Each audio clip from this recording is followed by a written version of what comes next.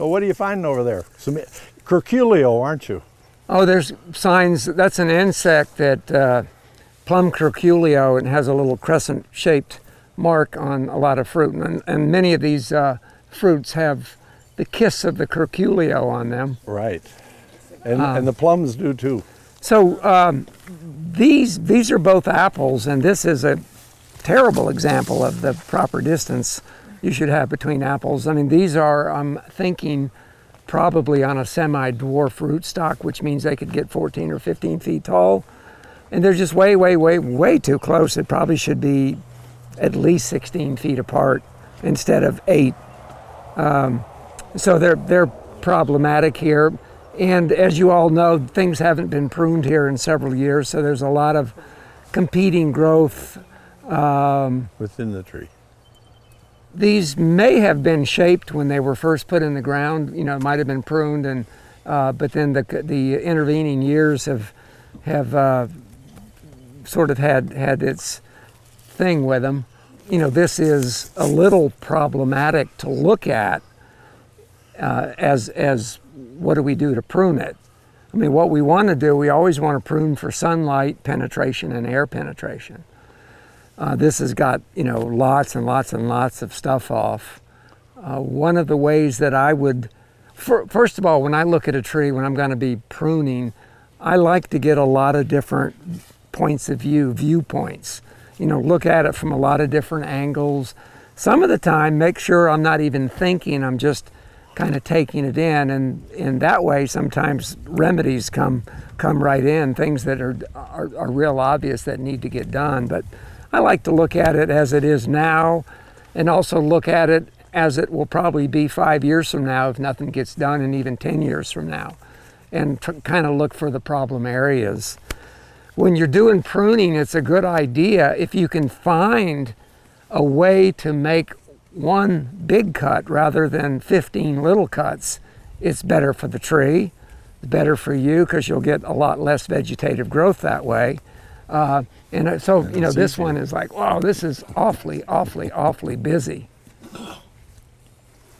So are you going to go ahead and make the one big cut, or the two big cuts? Well, we will today, yes. Good. Okay. But I just wanted to bring that up. Well, I think you have to point out to them what you saw in your walk around. Well, one of the other ways of pruning is if you see things that are problems right now, maybe taking those out first and then taking a relook at it. If you see branches that are diseased or damaged or rubbing against each other or growing into the center, those would be probably the first ones I would take out and then take another look at it and see. Having been an arborist and knowing something about the growth of trees, I know that whenever you get major branches that are V-shaped, growing in a V pattern, that's bad news. Because trees grow that way, but they also grow that way. So over time, as these are growing this way, they begin to push against each other, causes a split. That split can be an entry for insects and disease, but it also means that in some windstorm or some ice storm, crack. Mm-hmm. So you might as well be the doer of that and the shaper of that rather than letting nature do it. That's the same with a fruit tree or a huge oak. You know, beware of the V crotches. A good U-shaped crotch is really strong. The fibers are all cross-hatched and, you know, real strong, but V-shape is always a weak one.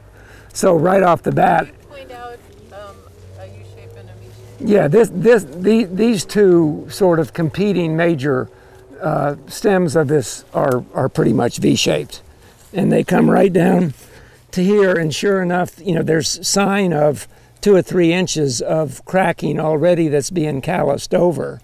So it's just a matter of time before, if we didn't do anything, before one of these would break out.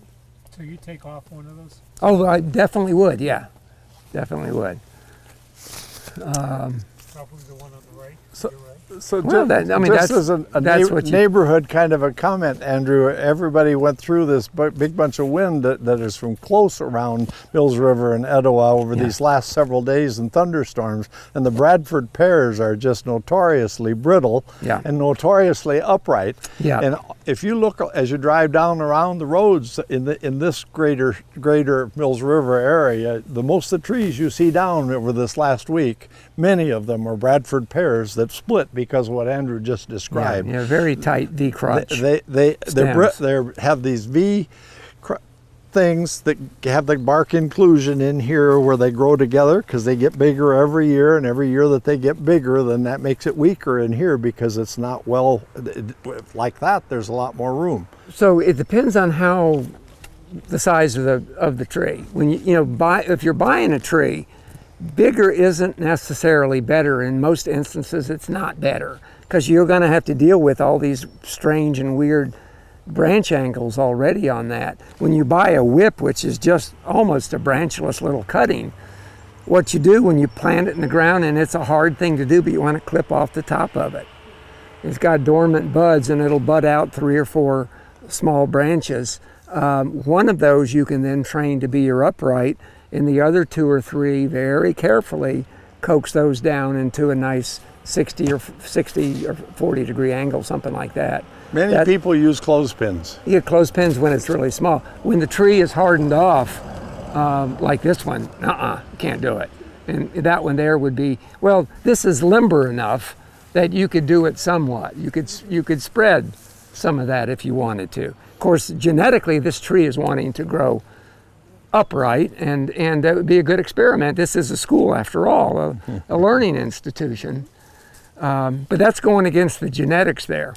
But yeah, when it's really young, it's real pliable, and you have to be careful not to use too much force and snap that little young branchlet off. But that's where you get to really superbly shape your tree. This one, when we get done, is going to be a bit peculiar looking. I mean, right now it's so busy and so constricted. With one of these coming off, it's going to open up an area where the branches from the remaining trunk have not been allowed to establish themselves. So it's going to be a bit peculiar, but for the health and vitality of the tree, it's a really good thing to do. So we'll definitely do that. One of the things you have to think about in your own situation is with your, now this is not necessarily a great understory, but it's not a bad understory.